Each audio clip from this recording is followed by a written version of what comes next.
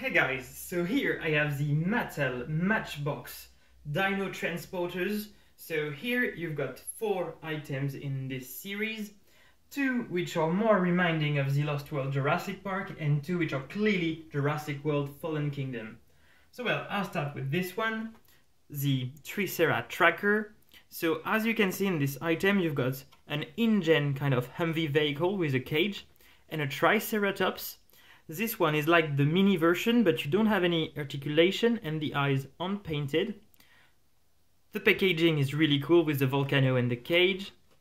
Here you can see a bit more infos. Then we've got the second vehicle reminding of the Lost World with another kind of Humvee from InGen with a T-Rex this time. So same here, we have the articulation of the mandibles though, which is cool.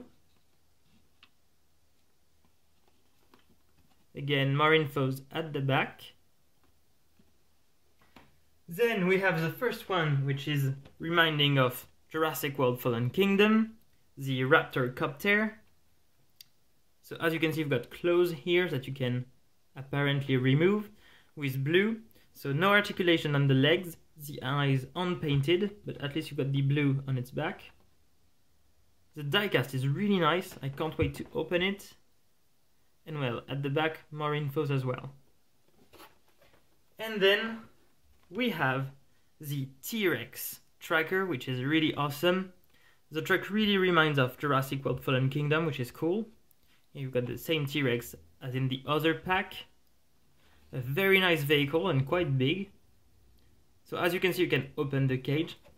So well, let's open them. Okay, so here they are. I'll start with the Triceratops tracker.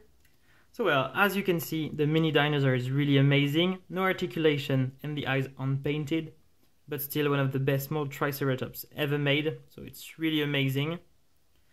Then we have the first truck. So it's some kind of InGen Humvee, which is super nice. You can see the logo here. You've got, of course, the green color.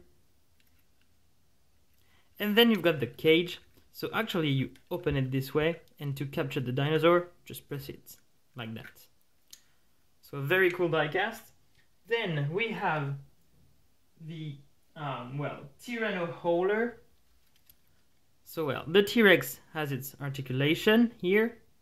No eyes painted. It's in soft plastic though, like softer than the regular mini ones, but a very nice dinosaur as well. And then the truck is really badass. You've got the cage around it, the InGen logo. So really cool. And well, the claws you just have to press on the side like that. And you can actually remove them and you have a pretty cool kind of Humvee. And then we have the 2 diecasts that are really reminding of Jurassic World Fallen Kingdom. The first one is the Raptor Copter. So you've got blue with it. And actually, if you carefully look, it's a different design from the mini one in the main line. No articulation and no eyes painted. But well, a really cool dinosaur. Then you've got the claws here. So of course you can open and close like this. You can also remove them to place the helicopter this way. Of course you've got these parts moving. It's quite heavy and I really like the design of it. It's really, really nice. And then the last one we have is, of course, the T-Rex trailer. Just like in Jurassic World Fallen Kingdom, I really love it. So well, you can open at the back here, remove the T-Rex. So it's the same one as in the other set. And then you've got the truck itself, which is really cool. So the cage open and closes this way, which is quite nice. And well, actually I'm super glad they've been making these. Very reminiscent of the one from the 90s. I'm really in love with them. So well, if you have any questions or requests about these awesome Dino Trackers diecast by Mattel and Matchbox, don't hesitate to contact me on my pages.